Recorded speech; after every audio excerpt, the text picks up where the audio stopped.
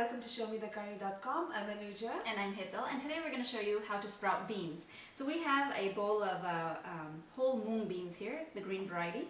And if you see, they're very compact, very small beans here, but we have soaked them overnight.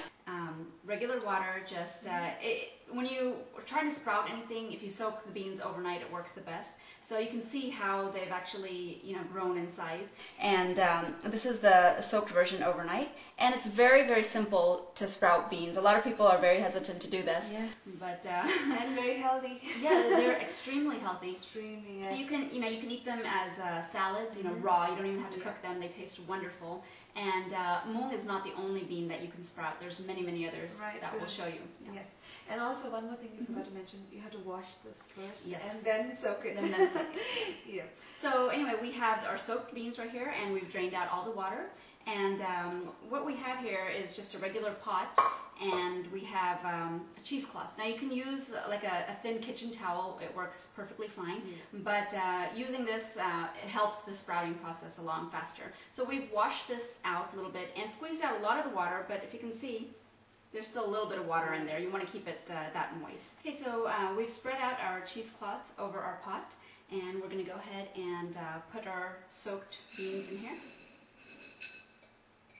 Wow. Simple, right? Yeah. But a lot of times sprouts actually scare people. If you see somebody do it, it's so easy. You won't believe how easy it is. But just the fact that you have never done it and you haven't seen anybody do it. Exactly. So hopefully this will take the fear out of it, and you'll really be sprouting simple. so fast. Okay, so we're going to take the ends of our cheesecloth and just kind of tie them together tightly like this. Place it back in our pot.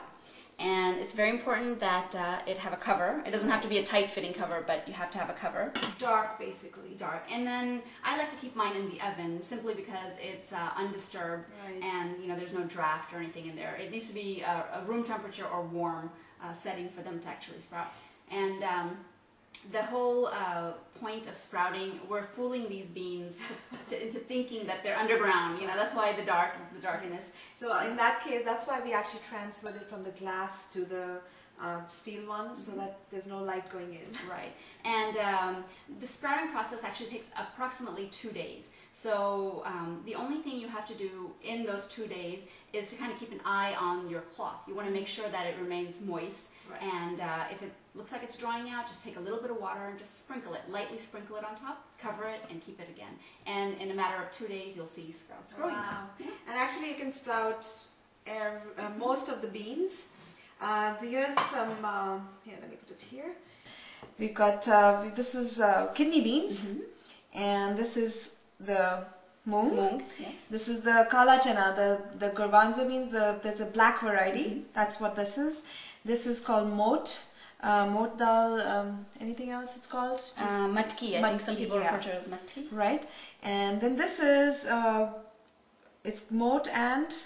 it's chori. Sorry, chori. Yeah, red chori and adzuki beans. It's another type of bean. Basically, any bean can be sprouted. Even if you have the lentils, even they sprout. So you cannot sprout a dal, of course, which has been split. And anything which comes in a hole, with the two sides attached, soak it and tie it up in a little cloth like this. 2 days later, voila, you have beautifully sprouted beans. Right. So, very many things you can make with this. We're going to show you how to make a curry in one of our later segments. And sometime later some salads as well, because that's the best way to have them. Right.